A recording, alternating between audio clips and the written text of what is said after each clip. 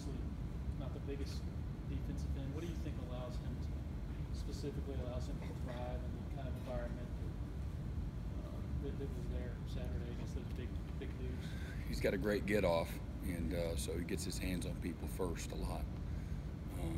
Plays with great leverage, and it's really strong pound for pound. Uses his hands well, positions his body. Can get in a lot of creases, and just really just a tough, physical-minded player. Dabo described him last night as being one of the more respected guys in the locker room. What do you kind of see along Yeah, he's just ultra consistent. He shows up every day, the same attitude and same mindset.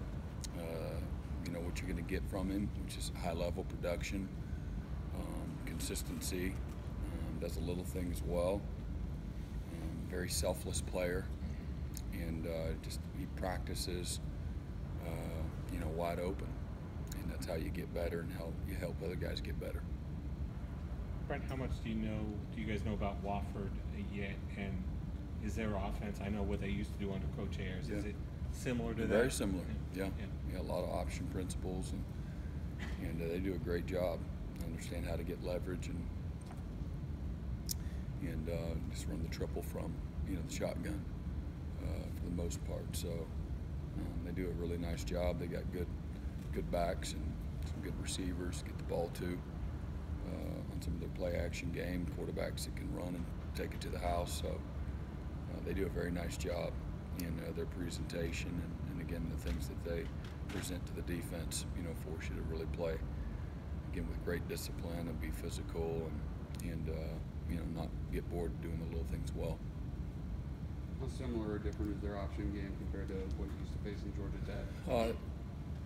I mean, similar in that there's a dive, you know, quarterback, alley pitch player that's necessary, but other presentations, you know, quite a bit different.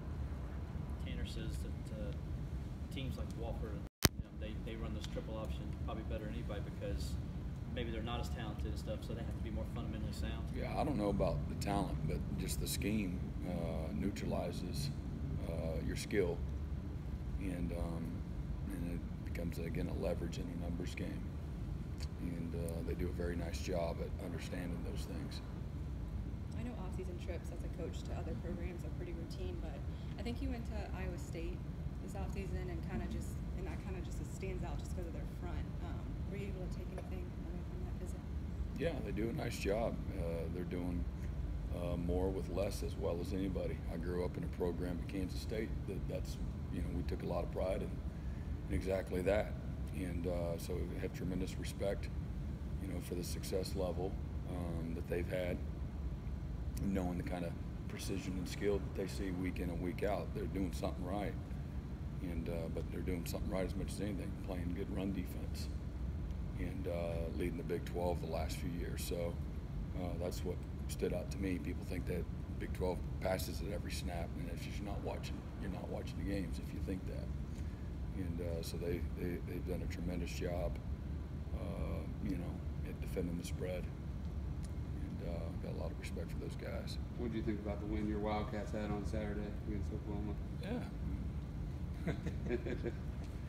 It's a hard place to play.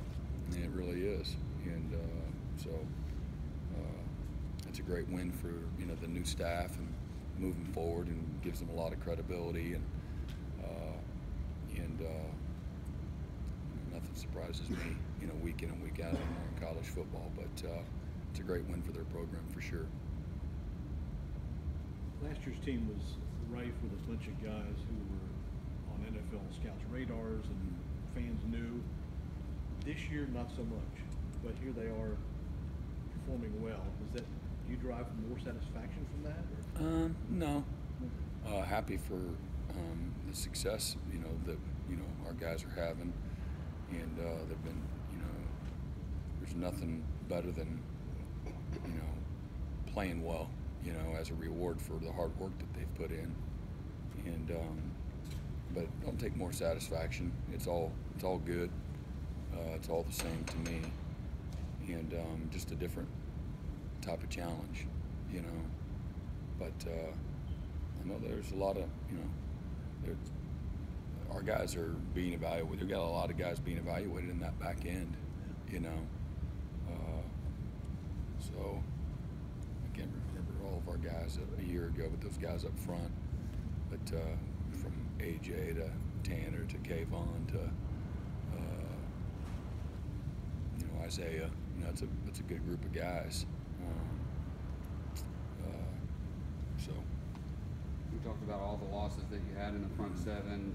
Do you think you've had to adjust your defense more this year than any other year, just based on your personnel? I don't know. 14, we lost a lot of guys across the board. I think we had 8 seniors maybe on defense in 14. So,